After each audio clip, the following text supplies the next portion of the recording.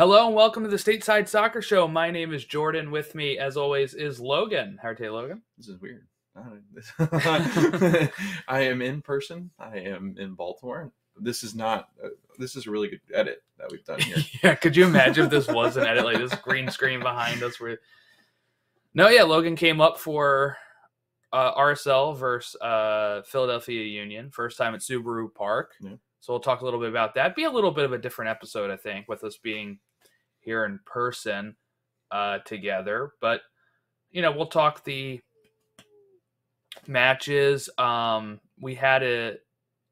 we were both at the 7:30 match. So those other matches were pretty much going off of stats and MLS wrap-up. We did not have the 20 hours it would take for us to probably watch every single game in between then. So there you go. We figured, I was thinking we originally would just do our normal Monday show, but Sunday was no games. And I was like, this would actually be a lot of fun to try a different setup here. So excuse us if this is not something that you want to see going forward. You won't have to worry about that, really.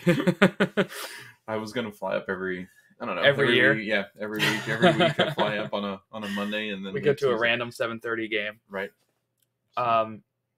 Yeah, but I mean, how was your trip overall here? What's your thoughts on Maryland? Yeah, I was going to say I've been here. I was here for your birthday, my wedding. My wedding. I was here for your wedding, and didn't really get to see a whole lot. I know when we were coming up here, it was like I remember checking to see if any of the teams were playing, but it was middle of, so it was not conducive to obviously going to see games. So I came up. I was we'd planned this trip. We were trying to plan something similar to this last year, and then I think maybe like the last 2 years. Right. Just been like, hey, why don't you come up here for a Philly game? And we'd try to go to like DC or something. Because it was before the Apple deal. And we were thinking we could maybe hit up like if DC played on like a Friday and Philly played on a Saturday, or Saturday and a Sunday, or something vice versa. But once the Apple deal happened, it became more of a games are on Saturday. Yeah. Unless the unusual Sunday game. Yeah.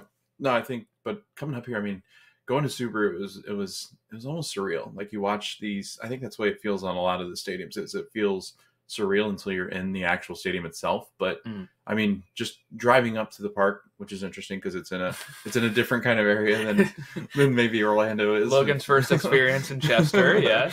A little bit of a different experience going through all the factories and kind of like a port area, which was really interesting to see how they set the stadium up. But overall, I mean, I was really impressed with Subaru. The atmosphere was electric. We were looking up, I think it was 25,500 as far as attendance for Orlando, and it was 17 something. It's about like 18,000 for Philly. Yeah. Philly, but the atmosphere was more electric than we get typically in Orlando. Our Orlando ticket sales are not always as good, and we get a lot of I think visitors and travelers and people that are not locals. So there's a lot of interesting mix between fans and people that just want to watch soccer. Well, yeah, because that shocked you, right? Trying to find the tickets. Like we bought these tickets way earlier than you make decisions to go to an Orlando game because the tickets were going. Yeah, like so we're going. I think we're going to go May 4th, which is next Saturday, to Orlando, and I'll probably buy tickets midweek, like Wednesday. Right. If I waited that long here, we would have. I don't know where we would have sat.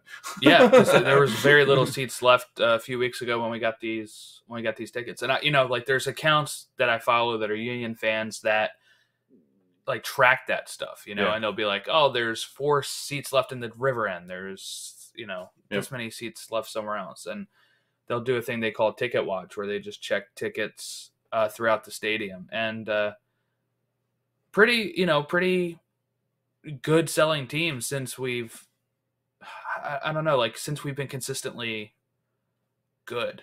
Yeah. The progress we've seen in the playoffs up until MLS Cup last year getting bounced by Cincy, but like the fans were always, showing up in those games. Yeah. No, it was a good atmosphere though. It was not you the got result, to see, but... No, you got to see the dupe. I did get to see the dupe though. Yeah, we were playing FC 24. Yeah, and they added that in there. Yeah, and they were doing it, and I was like, I hope I get to see this. We were, obviously we're hoping. Well, background, I was playing against Logan as Philly, and I was scoring like 5 or 6 goals, and he was getting tired of the song. But so it's the first song. The first time he heard it, he was like, "Oh, this is great! I hope I get to see this in person." Yeah. The 6th time it goes into the back of the net, he's a little aggravated. But no, overall, I mean, if you're in the area and you're in Philly or you're coming in for any reason, definitely check out Subaru. It was really cool because it's an older stadium, obviously, than Interco, which is now what Orlando City is. So that's my home stadium. But only by like 5 years. Yeah, that's wild though. Like the amount of tech and stuff that's been. I mean, and Orlando City's always adding new stuff every year. I don't know how far as the Union are adding stuff, but seems like we just got a new video screen, which is odd because it's not been around that long. So I think we've got a new video screen at some point. I think it used to be smaller. I did look back at like the Talon Energy Stadium days because that was in PPL Park when it was those stadiums. I think we had a smaller screen. But yeah, so RSL won 2-1. A frustrating game for the Union, I would say. Outplaying RSL while you're at home. That's a game Union would usually win, but I would say even a draw. Mm-hmm. And it was headed towards a draw. But really that goal, the first goal by Gomez, who was the best player for RSL on the night, he was everywhere.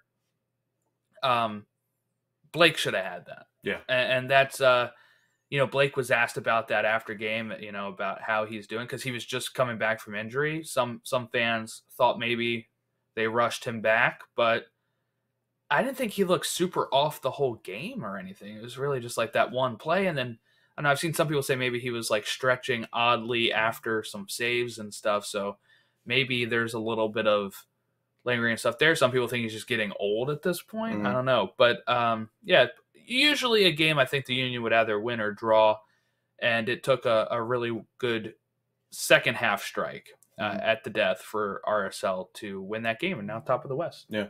I think too, as far as like Blake, it was cold. It was chilly. As and people up in the north were probably like, it's not that cold. It was only 50. And he's from Jamaica, so I mean, that's further south than you. I was gonna say like stretching and stuff like that. I feel like that's something that you got to do anyway. You got to stay warm. In goal because you don't want to re-injure anything. So even that, like I could totally see him trying to stay loose because I mean, just think about that as a keeper. You're just stationary for so long. Yeah. Unless you're keeping yourself occupied. So. And they didn't have that many chances. No. First half, I mean, seriously, like I said, first half, the Union dominated possession. Like, it felt like the Union had the ball. I think it was like 53-47 or something. Yeah, at the first, and then I think at the end of the game, it was 50-50 dead on, yeah. The RSL controlled it completely in the second half, it seemed. But Union had better shooting chances in the second half. Like, Union's first half, they had more possession, but, like, their chances were, like, half chances. They weren't, like, anything they couldn't get it going in the final third. And then they missed 2 sitters in the second half. RSL, got lucky with the first goal with the weird. If you haven't seen it, it's like Blake blocks it, but then it just jumps up and like really high, up and over him, and he's not able to get there in time to make the second save. The second goal he was never getting to, so no fault there at all. Just probably needing a better clearance from Glesnes, or I mean, he heads it right to him, but it's also like a far header that reaches. Forget where I was going with this, but mainly what I was trying to say is Union had better goal chances in the second half, even though they had less possession, and RSL had a few chances that looked, we were in weird seats too. We're on the end line, so sometimes it's hard to tell depth. Like there were some chances I thought were maybe a little closer that if you watch on the TV might have been a little wider. Yeah. Right. Yeah, I think so. And I mean, but there were some that were like Gazdag had a couple, and even on our end where I think there's a couple of them that he would put away normally. Where I think there's balls that he missed wide left, wide right, which I mean ultimately I think that just happens in the flow of the game. But they lose their first game, and honestly, I mean they did. It was 2-1, but I thought the Union looked the better team. It was kind of a chaotic game too. It like was. You and I were talking about that, but there was no flow to it. 35 fouls, I think I read, and it was like 5 yellow cards for RSL, and 3 or 4 for the Union. So you have like about 9 yellow cards. I thought the ref was actually pretty good. Mm-hmm. The issue, I think, was it felt like he was letting a lot more go in the first half. Yeah. Then you had like the brawl in the second half when Chicho gets like down in the box, I guess trying to get a call, and Bedoya and him are starting to go at it, and then everybody's swarming each other. Yeah. And then I felt like after that, he felt like he needed to call every single foul because he was worried it was going to spill over. Probably because he was letting it go in the first half. But I think overall he got like stuff right. Like I don't think there was anything that I was like, oh, that's egregious. That's why is that a call? Because I saw some people complaining about the ref, but maybe just more about how he handled the flow of the game because there was no flow of the game. Yeah, it was. Like you said, it was let them play because I mean these are 2 top teams. It was very much let them play in the first half, and in the second half they tightened the screw a little bit after it got chippy because the whole game was chippy. I mean, every corner it seemed Gazdag and I think it was Gomez that was in. I forget who it was with him. That were marking him on corners, and it was constantly the ref. Oh yeah, having to come over and be like, stop that. No, it was. Let me double check who it was. It was like number 98, right? Yeah. I forget exactly who it was. Yeah, so that was frustrating. Just the stop and go, like it really, and then also like when the ball was in play, it felt chaotic. Like sprinting, losing the ball, passing it. A lot of passes over the top that didn't have any runners on the end of them. Yes, or like especially on the Union side where they're like McGlynn's making a pass where he thinks Carranza's going to be running and Carranza wasn't running. There. Yeah, the first half had 1 yellow card. Yeah, I was going to say the second half. And it was Arango for the dissent, remember? Because then he had to be careful, and there was a few times where I thought maybe he was lucky not to get a second yellow just from the way he was arguing. I think it was number 98 that they kept arguing with. So that was Catranas, right? Catranas, who scored. Right. But it was like he and Gazdag were always like in each other's space, and like you said, the ref would have to keep like saying, "Hey," like. And there was one time I looked over at the ref because he had just warned them. He gets back to his spot, and then they're back at it, and he literally just had his hands up, like what? Right. I just fixed this. But we can move on from this game. But RSL went on the road, top of the West now, as they are. They've played a lot of good teams. They are top of the West. I wouldn't be shocked if they're a contender for one of those spots. 3 wins on the road. They were road warriors last year. They've been really good. They've been impressive as far as just getting points. They seem to just grind out wins. Like you said, I mean, when Chicho's not really doing anything, it really is just a collective effort. It doesn't seem like there's there's one person that really is going to carry RSL, but they seem to be really putting it together. As far as a team effort, but there wasn't too much as far as anything that was overly impressive or that I would say make them heavy favorites, but definitely a good team in the West.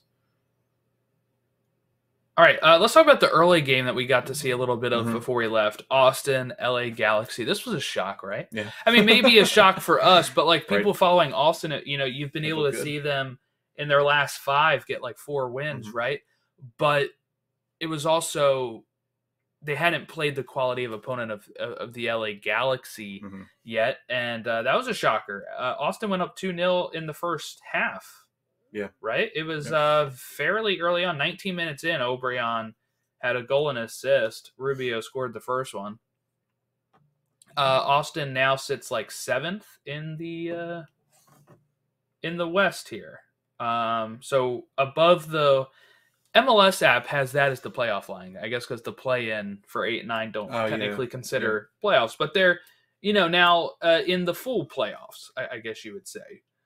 And they're on the tail of teams like the Rapids, LAFC, both have 15 points as well. So, Austin, what do you think it is about them? Everyone was woof out, and now they're probably woof in. We're quiet, at least, on Twitter. I was going to say, definitely quieter. And again, we talked about this quite a bit, is that the West this year seems the most open it's been in a long time. And I think it's because LAFC are not there yet. I think, and we knew that going in. We knew that going in, they were still looking for some pieces to add to the team. They're going to add Olivier Giroud in midsummer, end of summer, roughly. August. So I think that's going to propel this team up. I think LAFC lack experience. LA Galaxy, they don't defend. Vancouver, they're just starting to prove themselves. So Austin feels like, we've had this group together for quite some time. Austin's running out of team, Jordan. I think that probably has the most consistency as far as players besides Vancouver, as far as the core is concerned. So you got guys like Sebastian Giroud. You add in players like this. And I think when Sebastian's going well and he's playing a lot better than he had been, he's making more of a difference. I think there's times where he's just disappeared. And last year, he had that regression where it was, he had been the MVP caliber player that he had been, drops down. And ultimately, it's like what Hani Mukhtar is doing in Nashville.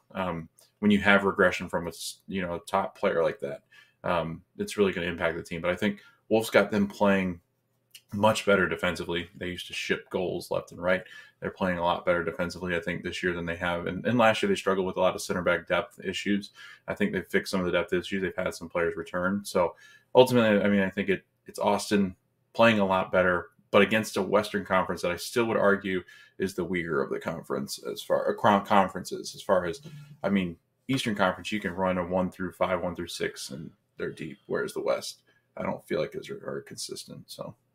Yeah, Austin's 3 points from being first place in the West. They have 15 points. RSL leads with 18. LA Galaxy in second with 18. Vancouver with 17, but they have a game in hand. So if Vancouver wins that game in hand, they're back to top of the West again.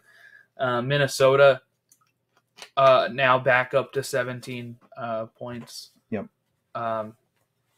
Which I think we can go ahead and I guess let's stay with West, and I guess this is partly East as well, but Vancouver, New York Red Bull was 1-1 final score. Vancouver on the road in Red Bull Arena, not too far from where we were, really, just a couple more hours up. They had a little bit more rain than we had. We had rain before the game. But yeah, New York Red Bulls, Lewis Morgan scores to equalize it. Brian White scored for Vancouver to take the lead early. And then we had the fun red card from Ely, right? Where he just swatted it down with his hand. And then has the audacity to complain that he's getting sent off when it was very, very obvious what had happened. But not enough for Vancouver to go and try to take the lead from there. So 1-1, Lewis Morgan left unmarked at the back of the box. Yep. Had a nice little header into there. But Brian White now has the most goals in Vancouver history. That's wild. Just thinking about that. It's 70-some, right? Right. 70-some goals now. Because I start following the league in 2021, and since then, it's been Brian White. In Vancouver. It hasn't, and I don't know what it's when did he leave Red Bull? Well, he was with Bradley Wright Phillips, because we just watched Wrap Up. Bradley Wright Phillips, and then played with Brian when he was with Red Bull. I didn't know he was that old. 18 to 2021. Okay. So, literally, he had joined Vancouver in 2021. Okay, so when we started, he was... Because how old is he now? 28. That's wild. I always thought he was younger. I don't know why. I thought maybe because I'm honestly, I had no idea he had played with Red Bull before he went to Vancouver. So was it all competitions that he had that? Because they only have him as 33 goals in MLS, right? What were they showing that stat on Wrap Up with Brian White? I don't remember. It had him above goal contributions, maybe? Yeah, maybe it was contributions as a whole. That's the only thing I could think of. He's got 30-something. Team records, player records, top goal scorers. Yeah, I don't know. He has 41 total on all comps. Yeah, maybe it was goal contributions. Maybe there was some assists. Is that all of Vancouver right there? Yeah, this He's is all second, Vancouver. isn't Yeah, but they showed him above Camilo and something, and that's what I'm trying to figure out what they were showing on Maybe on there. I wonder if they don't consider Open Cup. Why don't you go ahead and keep talking about these teams, and I will try to find that still. Yeah. So one thing that well, we were watching the wrap up, and Illy, like, he goes up with his hand and he gets that red card, and I was sitting there thinking, I'm going, what? You're arguing this, and the reason why these players do this, and I know this from when I've played other sports or that I've seen other players do this, is that when they typically argue something that is so blatantly obvious, they do it to try to protect themselves from the coach going, what are you doing? Like, why are you you just made a ridiculous play. The motion in which his hand goes up, he clearly just swats it, almost like he didn't realize that the play was going to continue. I don't know. It was really strange. I don't think I've ever seen it. It did stop a goal scoring chance. One that was a breakaway that I'm pretty sure would have probably been put away. But to go down to go down with a red card this early in the game, I mean, it just, I think it ends up being just crucial to the way that, Red Bull want to play. Because if Red Bull go down a player, they can't press like they want. I was wrong. So it is goal leaders, all competitions, 44. Okay. But it, I guess Wikipedia hasn't updated yet. Yeah. Is what it is. But also it's 44. I said 70 something. I don't know. I had maybe the Diego Chara number in my head. It was like 377, right? Yeah. For him. So that is correct. But yeah, it's a good point. Maybe trying to protect himself a little bit from the fans and the coach of I can't believe they called that red card on me. I can't believe they did that. Why do they have it out for me? Yeah. But no, Vancouver. Look, that's a road point. They'll take that. They're still well in. They're 1 point behind RSL and LA Galaxy with a game in hand. So they have opportunities. They've been like the best team in the West. So we'll see. We'll see how Vancouver does with that going forward. But yeah, Minnesota is in fourth in the West, and they had a game against Kansas City. And this was controversial. Peter Vermees with his iPad. We'll talk about that. But Boxall scoring 2 minutes in, and then you had a goal in the 25th minute, and then Polito in the 38th. All the goals in the first half. Right. But that was it. There was a goal it was the second goal, right? That was Vermees thought was offsides. And again, we're talking about angles. And Logan and I came up with just the easiest solution for this. Just get a camera that sits on each goal line. Not like on the goal line, but like on a level. These cameras are at the half field point, and they're turning to get this. So the angle is off. We need better technology. We have the Apple deal. They need to get that sorted out so that way there is so it's easier. Now, I know like in other leagues they don't have all those camera angles either, but like come on. If NFL has like the pylon tech, just get a pylon and put it there. Yep.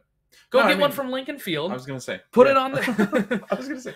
It's not hard. And then the other thing, too, is that I wonder is that they've got the technology to where they could have a camera that's censored to follow the lead player. Like, I feel like they have they have the technology to be able to move a camera or have somebody operating a camera. Like they do with the one that goes up, the one the that drone goes that they had, above, the Skycam, NFL, Skycam, where it goes above people. I mean, there is this technology. It is. I mean, I feel like England has a better camera view. Whenever I see their VAR, they've got it better. It's like, but you could even have a camera stationed at the top of the box, middle of the box, and into that goalie spot, where it's like you could have somebody at least get a straight on view of this. Right, especially ones ridiculous. In the box. Yes.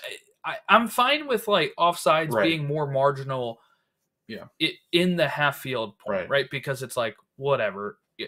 You're trying to get a one-on-one there. But in the box, like it's tough.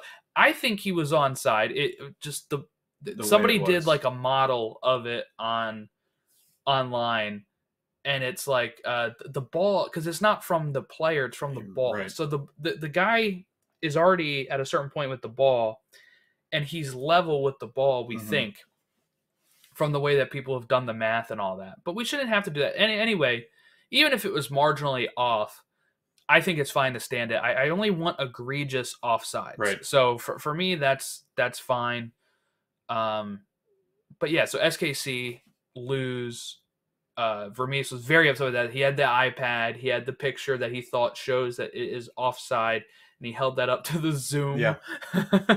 Like, it looks ridiculous. Like, it looks like the kid in people are going to edit that with different photos. It was like this. Okay, so I thought somebody did one. I think. Yeah. So like I've got Fatma up, and he was like this, like to the Zoom camera. Yeah. Like the press was asking him a question. He's like, "Look at this. Look at how offside this is." All right. So, I don't think we've really talked much about it. Like, I think we've alluded to it, but how good can this Minnesota team be without Emmanuel Reynoso? I mean, this is a good win, I think. Yeah, and he's trying to force his way out. We've heard that maybe summer he's going to be gone, but they're playing fine without him. Yeah. I think they'll be good without Reynoso. Actually, that was a slip of the tongue. I didn't actually mean that one. Yeah, it was Reynoso, is what I meant to say there. But it's tough. There's times where they look really good, and then there's times where I feel like they did not really look good when they played the Union. Right. Yep.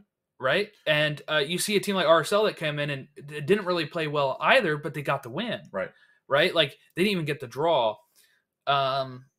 So it's tough because I feel like I would put like RSL and Vancouver and LA Galaxy above them. But LA Galaxy just played like awful against Austin. Right. But Austin's on the rise, right? So like it's very tough with MLS, right? Yeah, to really tell how like, it is. Like you're gonna get like Union will lose to RSL. LA Galaxy's gonna lose to Austin every so often, right? That kind of stuff happens, and it's tough to tell what this will actually do going forward. But they have their coach. He was actually not happy with their shape. He said that he didn't want to he had to make some tactical changes, even though they won. He was not happy with the way that they were playing with their shape and stuff. So if he can get all of that stuff sorted out, then I think they'll have a really good shot. They're top 4 right now. If they stay in the top 4, you can't ask for much more better than that. You get a home playoff game. You are like you're set. Yeah. Right? Like that's much better than where they were when Heath was here. Yeah. So. And I think, I mean, people probably forget that. I mean, Cameron Knowles starts the season as the head coach. Eric Ramsey comes in and he's coaching, and it's an adjustment period. If you've been playing the same system, it's still an adjustment period to how the coach tactically sets up and how the coach manages, especially in-game management is so important in MLS. And you see so many different, like that. You and I talked about how different Jim Curtin's substitutions are than Oscar Pareja. Like before the 75th minute, it feels like Oscar Pareja has put in all of his subs by then. Whereas yesterday I was sitting there going, and I know you guys have a game Tuesday, but it was like, man, Jim really does rely so heavily on this core that he has. And it, and I think that's the frustrating thing. Tuesday we have a game. It's like maybe some subs should have been made anyway. But and then you take Sullivan out and then you lose. You know what I'm saying? Like it kind of goes each way there. One thing I just wanted to point out with Minnesota and SKC, expected goals was almost exactly dead on. 2.01 expected goals for Minnesota, 1.02 for SKC. So I don't think you can be too hard done by the offside being missed or anything. I mean, it's just how it shook out.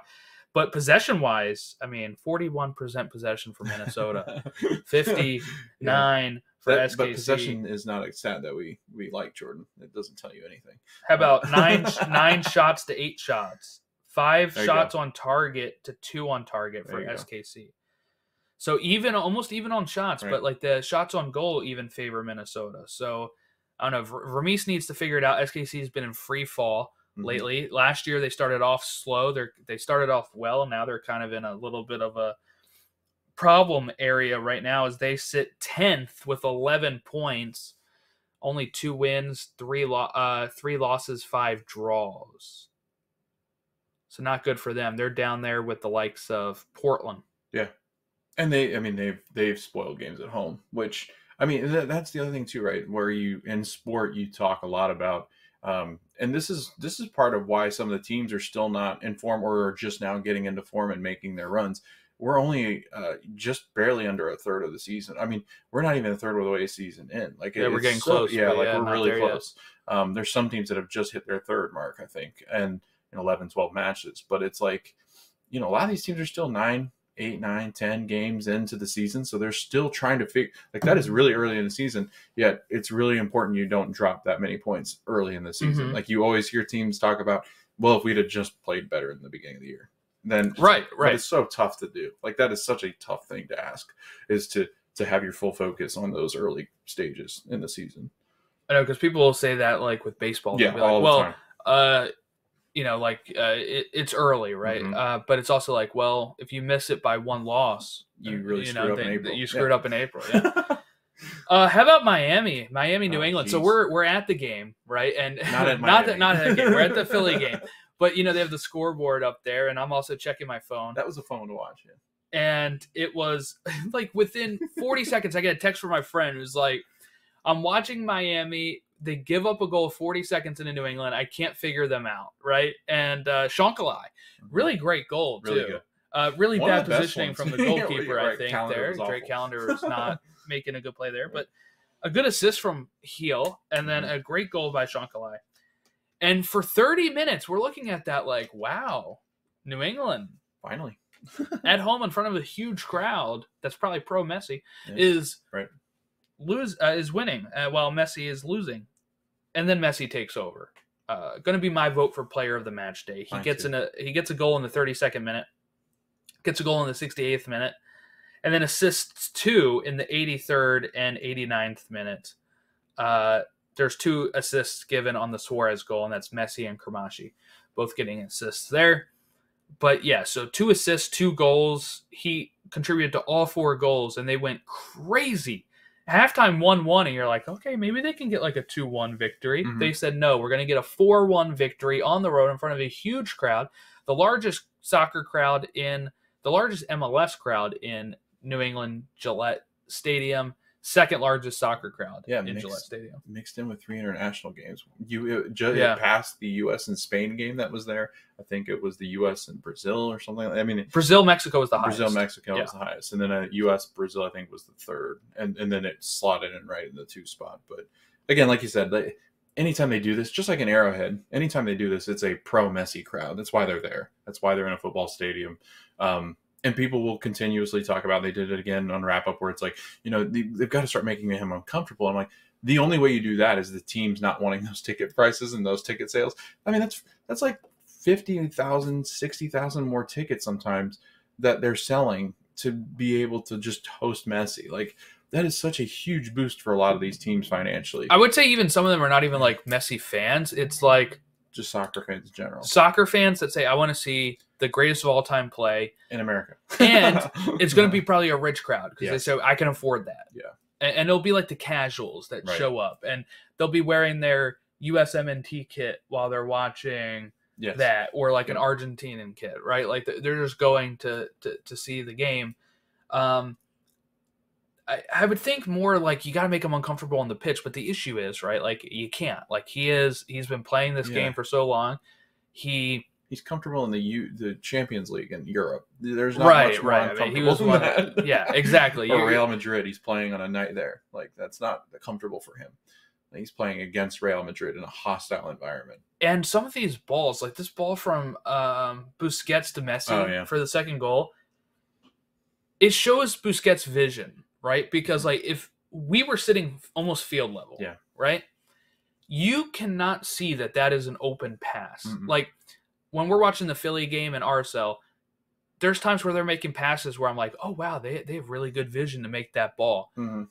This is like elite level vision, of course, because it's Sergio Busquets. But like he puts this ball through like 4 guys, and it just on the ground, and it just gets through to Messi, who's making a great run, and he fires it in there. Like that's the difference between MLS level of teams and like people that have played at Barcelona in the Champions League and have won Champions League, and they've had like Busquets and Messi have that relationship where they played forever, right? And they know where each person's going to be. Same thing with that Suarez goal. Suarez already looked at where he's going to put the ball, and when he got it like 3 feet later, he already knew where he was putting it. He's just Yep. like, boom, lifts it into the top corner. Right. And players that have played over there, I mean, you look at Christian, because people are like, man, Christian Benteke has been really good.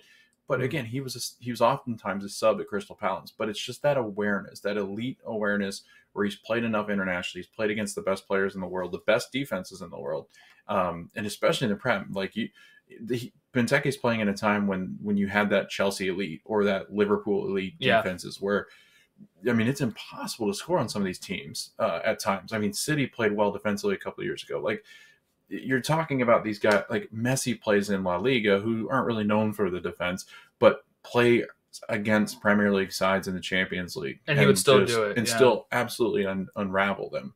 And again, getting knocked down by a Sergio Ramos in Camp Nou or whatever it might be. I mean, I don't think Messi's scared of going into anywhere in the U.S. and It's now called like Spotify. Right. But it was the new camp before. Right. Yeah. New England, they suck. They are low on the totem pole, but I mean, look, you can't judge them too much against Inter Miami. But here's the thing. Yeah. They got Chicago coming up. That's an opportunity to get some points. They got Red Bulls coming up, which is going to be tough. They got Philly coming up, which is going to be tough. They got NYCFC, who's on the rise. Then they go to Columbus, and then they go to Nashville. So that's June 1st. Yeah. I see maybe 4 points there. I was at best. Yeah. I mean, right? If they win against Chicago, which they're in Chicago, so that may not. Fire played pretty well. The Fire have been good. Yeah. And then maybe against Nashville, who've been struggling, like that. That's the rest of these teams are very good. They're going to be. They have 2 home games in that span against Philly and NYCFC. NYCFC might be their best opportunity. But they've been good recently. That's true. That is true. I'm worried about New England. They're on a historic path. They've got 4 points, Jordan. Well, listen to this. After the Nashville game, they go against Red Bull again, Vancouver, Cincinnati, Columbus, Atlanta. You're not getting any points. Seattle, July 6th is their next shot. The way they're playing, that stretch of 4, that might be the toughest schedule that MLS has to offer. They have a tough schedule. It eases up a bit. They have Seattle, Orlando. Orlando sucks. I'll go with that. And then they go Philly, Dallas before League's Cup starts. Yeah. That's brutal. But again, they have a bad first half of the season. Right. That is awful. But again, like we've talked about, a lot of those are Eastern Conference names. The Eastern Conference is a gauntlet at this point. Yeah, then the Western Conference teams they're playing are the best in Vancouver. They're going to be facing Vancouver. Yeah. And then they'll face Seattle. Not the best, but again, like you're talking about Cincinnati, you're talking about the Crew. Like I would take right now the Crew, Cincinnati, Philadelphia, Red Bull, and Miami, and put them up against any of the Western Conference teams, and they would probably be favorites. Probably, yeah. That's I don't know. New England.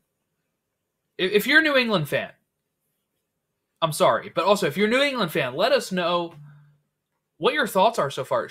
Is it a Porter issue? Because this team was good last year until Bruce left, right? Like, is it the players not playing for him? Is it the players just not getting it done because of the Bruce stuff? Like, is this cloud still over? I thought when they hired Caleb Porter, like, okay, you got an established guy, the cloud should be lifted. Like, let's go. Yeah. And it seems like it's still kind of hanging over. Yeah. Pretty good roster too. I mean, and again, you get a lot of that too, where it's really hard to fire a first year coach because they don't have their guys. Yeah, so there's no way you can fire him, right? Like, no, I don't think so. I mean, it's historically bad. Like they are on a pace right now to be really. I mean, if you go through that stretch like we've talked about and you get 4 points, which is realistic, then you'd be at 8 points after what was that? 10 games, 8 games, something like that. Stupid. Yeah. Yeah. I mean, seriously, their best shots are going to be against the Chicago Fire at Soldier, which Chicago are really good at drawing at Soldier at least. So I could see them getting a point there. NYCFC is really the only battle-tested team that they could try to get some points from where, I don't. This isn't, no. And then those, like, Orlando and Nashville games can go either way because, like, they're both at the bottom, too. Yeah. So, like, Orlando could be like, oh, we're playing the worst team. Like, we have to get points. Right. And to be fair to Orlando, they would have to get points against New England. Yes. Like, that would be DEFCON 1 for Oscar Perea. Yep. That's the game they circle and go, that's the game we got to get. Right. That's insane. They've given up 18 goals, which is fine. Some teams have done that. Galaxy Chicago, done that, they sit atop. Chicago, Orlando, Nashville, they've given up 17 or 18 goals. But they've only scored 6. 6. One of them was last night. So 5 over the course of 8 games. And we talked about that. Like, Rione's not going to be the striker that they need. And if Carles Gil's not going to do anything, this team is punchless. Dylan Barrera, I mean, he's not played. He's been hurt. I think they said Brandon Bai and now DeJuan Jones are both hurt. I mean, I think it was Bai has been hurt. DeJuan Jones is hurt. You get rid of 2 of the best keepers that were in MLS with Petrovic and Matt Turner. And they thought, maybe we can get by. But I don't know. This team's a mess. DC beat Seattle. Talk about a mess. Seattle. You get to see him on Tuesday. Hopefully. Right. Hopefully I do. That's true, yeah. So 14 minutes in, Seattle takes the lead, and you're like, whoa, right? And there was a lot of questions. People were like, why isn't Nuhu playing? Apparently it was some sort of disciplinary issue. He got the Cucho treatment. Rui Diaz was on the bench, but I think he has to start on Tuesday against the Union. So that may have been more of a reason there, because the lineups were locked in because they had started playing. 28th minute, Stefan Fry gets a red card, and that's where it kind of all falls apart here. He really just took out the DC player and gets sent off. Benteke scores the penalty. And then, of course, Benteke scores in the, 45th minute? It's not letting me scroll on this app. 45th minute, Benteke scores. Got up there. Nice header. And that was it. DC probably should have got more than 2 goals with the way that they were up a man for so long. But this game could have went so many different ways if Fry, one of the best goalkeepers in MLS, doesn't do that. You don't give up the penalty. You stay up a man. Yep. Maybe you get a draw. Maybe you get a win. Right? Like, I mean, it's kind of tough, but everything's not going their way either. They have 1 win on the season. That was the one that they won like 5-0.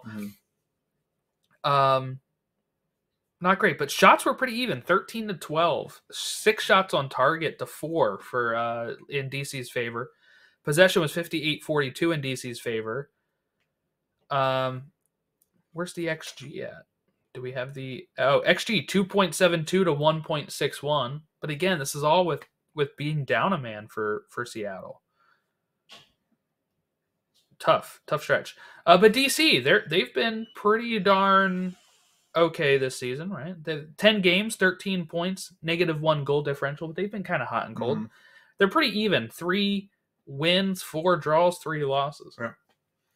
No, I'm getting Christian Benteke, who's charging down the golden boot. Like, there's a lot of good players, a lot of good strikers and goal scorers in this league. But yeah, DC's sitting right, I think, 8th, sitting right outside of the 7th spot. They're right behind Philly, right? Yeah. So that they'd get to play in, but they played 2 more games or something. But I mean, if I'm looking at the teams below them, Jordan, I'm looking at them, and I mean, besides maybe Atlanta, I like what DC has. Like, I mean. They have a tough stretch coming up, too. I'm looking at DC. Yeah, look at this. DC, Philly on May 4th. In DC, though. Atlanta, DC on May 11th. DC, Red Bulls. Inter Miami, DC.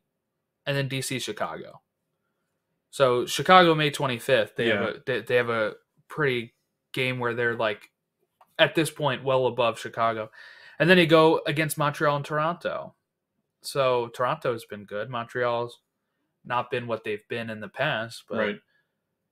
Yeah, I mean, that's a tough stretch. They again, you play the top 5 teams, 6 teams in the East, it's not going to be pretty. Their Leagues Cup is stuff too. Dang, yeah, they're Atlanta, DC, Santos, Laguna. That's going to be a tough group to get out of.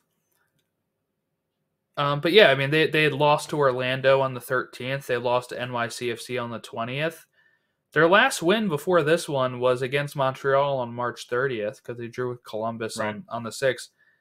And before that, their last wins were their last win was opening day. Mm-hmm. So they've been getting a lot of draws in the middle of the season with a couple losses. They lost to Miami. That was their first loss of the season. So yeah, DC, very interesting team to keep an eye on here. Benteke is like near the top of the goal scoring. One behind Messi. Yeah. Crazy. I can't believe Messi has 9 goals. I can believe that. He plays like... I just meant like in the... It seems like he plays like half the games. Like, right? Like he's not played in all of those I think games. he only missed a couple. But still, it'd be like... hold on. Let me see how many games Messi's played. Messi. I didn't think he was in the starting lineup on the bottom of it. I was like, that's dumb. He's playing 7 matches. He's got 9 goals. And they've played 11. Yeah. Right? Yeah. Okay, so he's missed 7 matches, 9 goals, and 4 assists. Almost a third of their games. Because every time he plays, seriously, he gets 2 goals, it feels. Or like at least 2 assists. At least 2 assists and at least 1 goal in every That's match, true. I feel like, with Messi. I mean, he has a chance of being like player of the match day every day he goes out there. I think he's been every voting, at least second or first in my players when I vote. In the last couple of weeks, Right. yeah. And he's won really. I mean, I guess New England's awful, but he's also like there's a time coming up. He's probably got like 4 or 5 goals in him, right? Like, I feel like he's. I don't know. I think he'll spread the wealth. Like, Yeah. I don't think he would like. Maybe Suarez is more of that. Yeah, Suarez. 4 or I mean, 5. he had what, like, did he 3 have against 3? Orlando. All right. So a lot of the other games were draws. Well, let's kind of finish with LAFC Portland. Before then, we just talk about the next week coming up here. We had this was a hell of a second half. Okay, so it's 2-0 at halftime because you have Miller own goal and then a Tillman goal in the stoppage time. And like they said on wrap up and everything, if you look at the score at 2-0 LAFC over Portland at home, you're like, all right, it's over. Yeah. It's over. Well, that is the most dangerous lead in soccer, as then you get a goal in the 65th and 73rd from Portland. You get a second yellow for Diego Chara, which I saw Really Phil bad. Neville complained about, by the way. He said, so MLS to like give up, to send him off on his record-breaking game. Yeah, that doesn't make any sense. It's like, for me, it's like, okay, stab somebody and be like, why did you send him up? it's the record-breaking game. You can't do that. All right. Yeah, it is a weird thought process.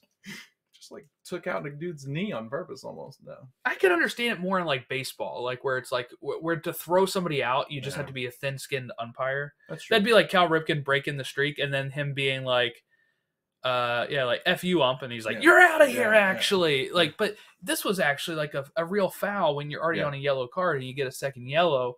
In a really dumb area, it wouldn't go on anywhere. Like I don't. Yeah, and Boanga wins it in the 90+ second. But they did have a goal called back too in the first half, which was that offside or was it what was that ruled out for? It was, or is it a foul? Because I thought it wasn't like a good call. I can't remember it was handball. Yes, it was a handball. That was. I mean, I get it because apparently anything under the like this part is an arm. The ball was, but I mean, it was like this. It's part. very it's There's no advantage gained from that. I don't think it was a little separated, and it was kind of like here in the pit, like, but it was like low enough in the pit where it was like, that's tough. It's tough. Those are always like, come on. I mean, by the letter of the law, right. Technically, it's a hand. But again, what I like to do is like, did that actually? I don't think that actually helped them. No, at all, or enough. But yeah, Rans Boanga scores very early, and maybe this game shakes out even way out of reach. Yeah. Portland, though, they are sitting very low now. 11th place, 10 points after 10 games played, and -1 goal differential. 21 goals given up. They've scored a ton. Yeah, they scored 20. Yeah, that's huge. Is that the most? No, 21 for Galaxy. Yeah. Miami has 26. Yeah. It's third most. Yeah. Third most goals in the league, and they given up 21. Is that the most? No, 25 San Jose. And they were also the team, Jordan, that people were like, I don't know who's going to score for them. Well, they found it. They just haven't found who will stop the goals for them. They've been a very weird case because, if you were to tell me after they opened up the season against Colorado, winning 4-1, that they were going to give up an additional 20 goals in the first 10 games, I would have been like, what? Like, if you would have told me they had negative goal differential after that first game, I'd been like, whoa, what went wrong? Yeah. Well, yeah, no, if you tell anybody that a team has scored 20 goals in 10 matches, they would think they're flying high, man. Yeah. And sit 11th, they'd be like, that's not possible. Like, you have to have an atrociously bad defense. Like, and the Chara yellow card, second yellow, does make a difference. I mean, I mean, like, you're down a man. Maybe LAFC still wins that game, but you fought so hard to get back there, and then you go down, man. So, and you got to defend in this league. Like, it is a league where teams will just score in bunches if you cannot defend because of how fast paced it is. I mean, it's just 3 minutes after they equalize too. Like, that's killer. Kai Kamara had a really good header, but that's what Bawanga will get the goal on eventually. Like, it kind of cycles back around to him, but. Kamara is there. Man, they're going to be stacked. Giroud, Kamara, Bawanga. They got to start scoring, though. That's pretty good. Yeah. They're going to be, again, one of the top teams in the West. Like, I feel like like we've seen a lot with Messi and Suarez, but, like, Olivier Giroud is a goal fiend. And I think will play well here. What's your, like, ideal MLS Cup for a casual Miami versus LAFC? I think so. At this point. I think so. With Giroud there against Messi and like you got all the Frenchmen versus Messi and the South American crew.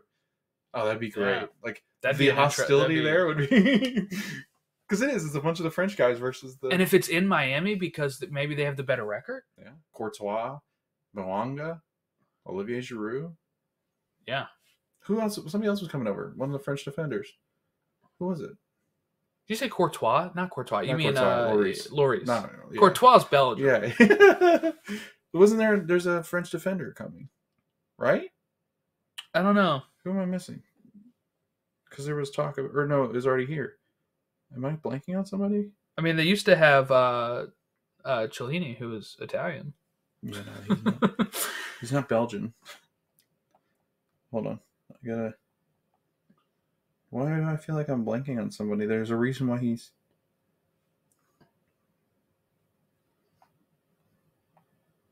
That'd be an interesting MLS Cup. It's the one that the rest of MLS does not want, by the way. But I think casuals and like if you're just looking for entertainment, yes, LAFC Miami would be in Miami or in LAFC. You can't go wrong there, depending on where that stadium is. But that would be a sight to be seen. Oh, Chanel. Okay. Well, games coming up Tuesday. We have Philly and Seattle doing their makeup game. Their abandoned game from March. Wow, man, when was that? That was a while ago. It was early on, too. It was the second game of the season, pretty much. I had went there. It got rained out. I'm seeing if my credential's still good, and then I'm also seeing if I actually feel up to it on Tuesday. Yeah. I've been exhausted after this week of all of these sporting events that we've been to. So Philly, Seattle, and then you have Pachuca and Club America in the CONCACAF Champions Cup. Wednesday, May 1st, we have Forge FC versus York in the Canadian Championship, Ottawa versus Valor in the Canadian Championship, Pacific FC and Rovers in the Canadian Championship, and then Monterrey Columbus in the CONCACAF Champions Cup at 10:15 p.m. Thursday, May 2nd, Halifax versus CS Saint Laurent. That is in the Canadian Championship. Then Saturday, May 4th. May the 4th be with you. Oh, good thing there's no afternoon games. I know people will be upset about that. It's good for me because my baby showers in the middle of the afternoon. So I should be able to get home and hopefully see some of these games. Charlotte and Portland. All of these are 7:30 that I'm going to say here. Charlotte and Portland, Atlanta, Minnesota, DC, Philly, Orlando, Cincy, Toronto and Dallas, Miami, New York, Red Bull, San Jose, LAFC. Then at 8:30, we have Nashville, Montreal, Houston, St. Louis, Chicago, New England. And then 9:30, we have RSL and Kansas City. And at 10:30, we have Vancouver and Houston. Then on Sunday, May 5th, we have NYCFC and Colorado at 4. And we have Seattle, LA at 6:45. A lot of good games. Yeah, what's your match of the week? That's tough, man. I mean, look at this. Atlanta, Minnesota, DC, Philly, Orlando, Cincy, Miami, New York. I mean, Orlando, Cincy is probably not good anymore. Vancouver, Austin. That's LAFC, a Cincy win. I mean, LA Galaxy and Seattle are good. But, I mean, LA is good, and Seattle's a mess. I'm going to go with Vancouver, Austin.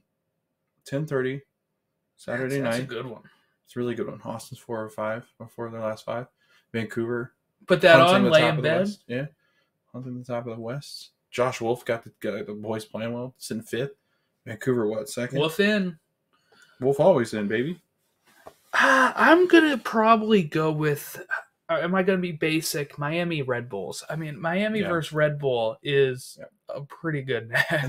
This is their second game. This is wild. Because they played that cold they game drew, when Suarez was about... Red Bull killed him because Messi wasn't playing. Oh, that's right. That's right. Because Suarez was freezing his butt off.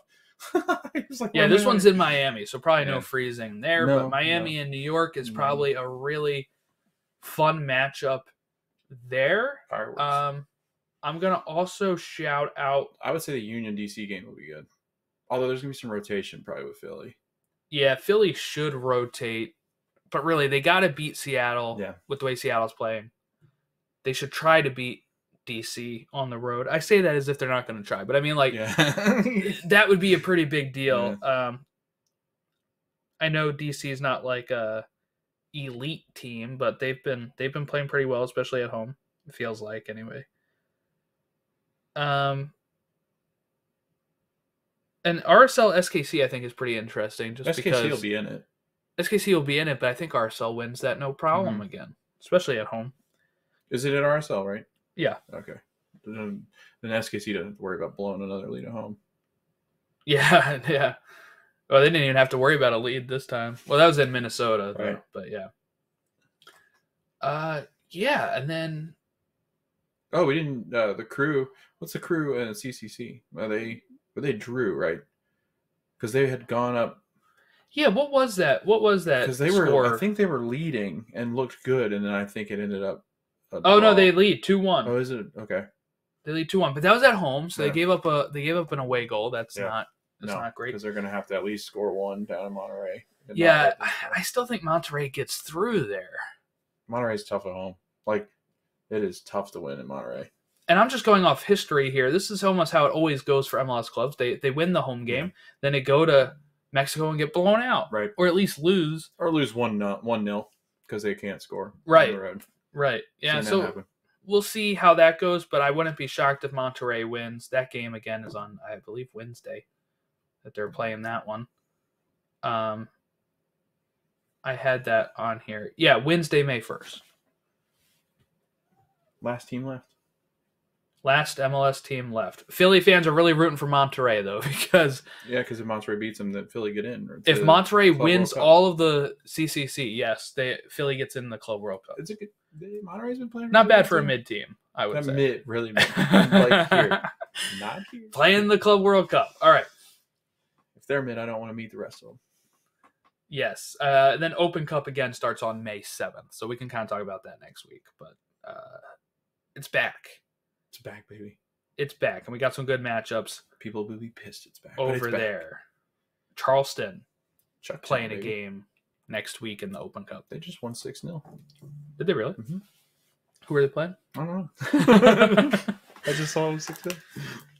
I think that about wraps us up. Not bad for our first in-person. I don't feel like it was fun. podcast. Yeah, I just never knew where to look. Like, do I look at the TV? Do I look at you? I think we do. We're doing a good job. Like you do some of that, and then you do like, and then you do some of this. We just watched the wrap up, and they do some of this. Yeah, they do that as well. And you know what? I always podcast with this pen. I'm never writing anything down. This is like my. I always wondered that. No, it's just like my. Yeah, it's your cue card. It's my crutch. Yeah. Everybody's got a cue card or a crutch. I've got the really loud Yeti cup that I like to slap down. Oh, yeah. So if you ever hear something if you ever hear something go boom in the middle of I try to edit that out. That's me setting down my cup. I've gotten a lot better. I put a yes, you have. Up you have and gotten a lot I better. mute it every time I go to because it makes a lot of noise too because I have ice in it. So I try to mute.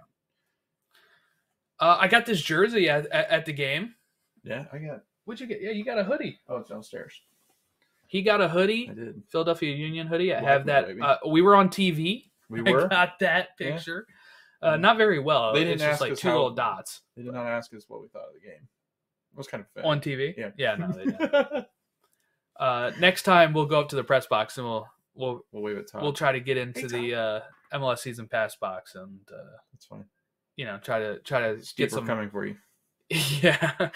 All right. So that wraps us up here at Stateside Show on all of our socials. Email us statesideshow@gmail.com. You can like and subscribe to us here on the YouTube channel.